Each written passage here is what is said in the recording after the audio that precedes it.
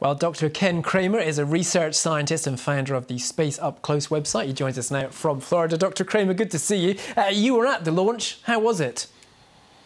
Oh, it was absolutely spectacular. We've waited for this moment for 50 years, since the end of the Apollo program with Apollo 17 astronauts. So, you know, it was wonderful to be there, electric in the air. This SLS rocket is more powerful than Apollo by about 20%. So it was extremely loud, and it turned night into day, literally. It was so bright it overwhelmed all our cameras, but it's got our dreams going back to the moon, and that is really important for the future. Well, you mentioned the future. Tell us more about what this means for future space travel, why this is so important. Well, this mission has to succeed. The rocket has to succeed, and Orion has to succeed, because there's no people on board. There's only 3 mannequins on board. The next mission, Artemis 2, will have 4 people, 3 NASA astronauts and 1 Canadian, but that can only happen if this mission goes perfectly. So the primary objective beyond launching the rocket is to orbit around the moon, but bring the Orion capsule back to Earth. It's going to hit the Earth at 25,000 miles an hour, and then it'll descend through the atmosphere, slow down on 3 parachutes, and land safely in the Pacific Ocean off the coast of California. And they want to recover that capsule and see how it did. And that is the primary objective: recover this capsule so we can send astronauts next time in about 2 years, 2024. Well, you mentioned 2 years.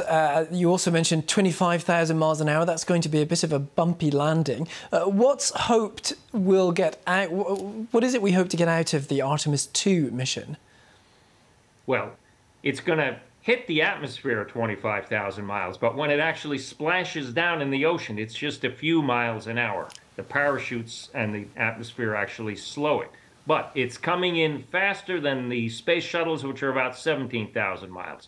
So what this will do is it will prove that the Orion capsule is safe to send humans on. So that'll set up Artemis 2, which will circle around the moon, orbit around the moon, flyby. And if that is successful, then we will land people on the moon, the first woman and the first person of color, a few years after that, maybe as soon as 2025, maybe a little bit later. So we want to put our astronauts back on the moon, but that can only happen if this mission goes successfully and then sets up the next mission, Artemis 2, looping around the moon. So eventually we want to have a base on the moon. So it's a progression of ever more ambitious missions.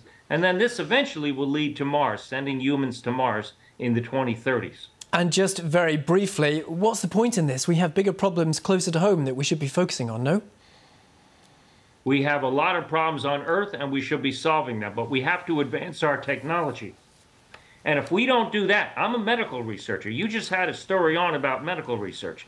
So we need to push the bounds of technology everywhere. We can't just sit here on Earth and not advance.